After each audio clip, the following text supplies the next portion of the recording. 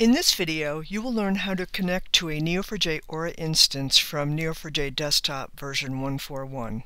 Here is our Neo4j free Aura instance that we have created named Elaine. When you create the instance, a password is generated for you that you must copy to a safe place.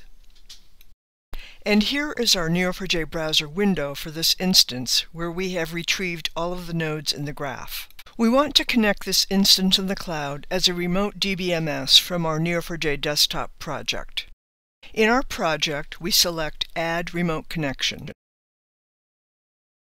Next, you specify a name for the connection that is meaningful for your project. Then use the URL that is shown for the Aura instance you want to connect to.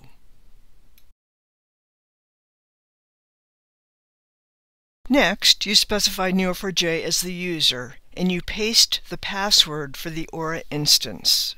Finally, you click Save to complete the connection configuration for your project.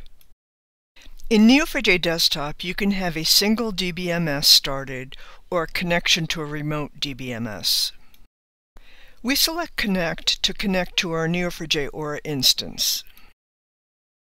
Once connected, we can open a Neo4j browser window to access the instance.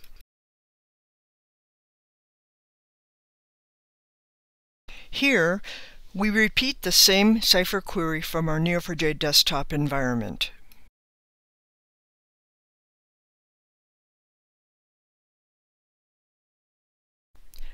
When you are done using the connection, you can disconnect. As long as the Neo4j Aura instance exists, you can keep the connection configuration in your Neo4j Desktop project. You can remove the connection configuration when you no longer need it. This completes our look at how to connect to a Neo4j Aura instance from Neo4j Desktop version 1.4.1.